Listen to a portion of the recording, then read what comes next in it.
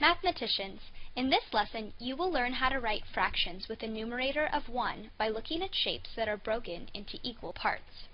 You know that when we are talking about fractions, we are talking about breaking things into equal parts. When we break something into 2 equal parts, we call the fractions halves. When we break something into 3 equal parts, we say it's broken into fractions called thirds. When we break something into 4 equal parts, we say it's broken into fractions called fourths, and so on. Let's look more closely at this last shape. When you have a shape that is broken down into 4 equal parts, each of those parts is called a fourth.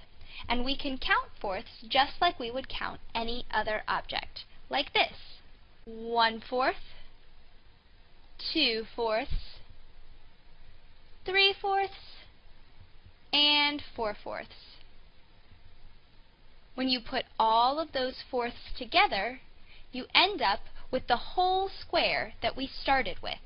When I want to think about just one part of this whole shape, or 1/4, I could shade in just the fraction 1/4.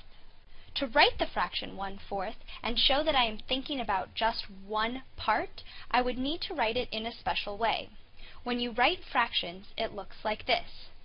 There's a number on the top called the numerator.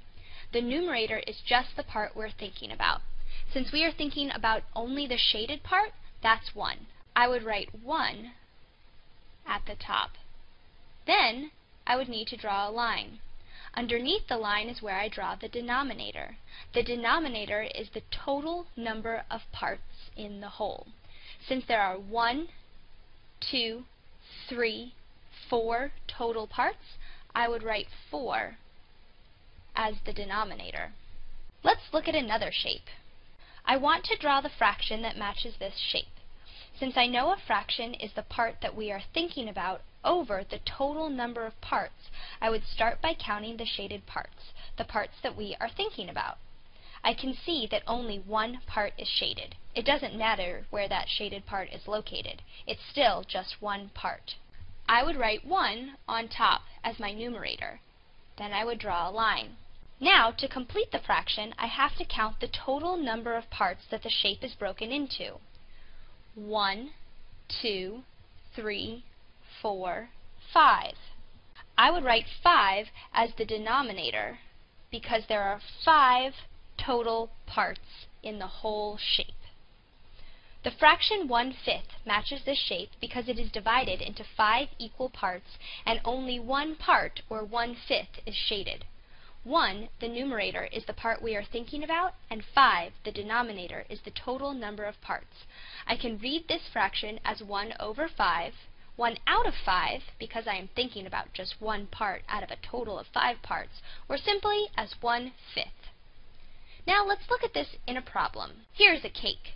3 friends, John, Jake, and Jim, are sharing this cake equally. What fraction of the cake does John get? Well, if the cake needs to be shared equally between 3 friends, I would have to divide or split the cake into 3 equal parts.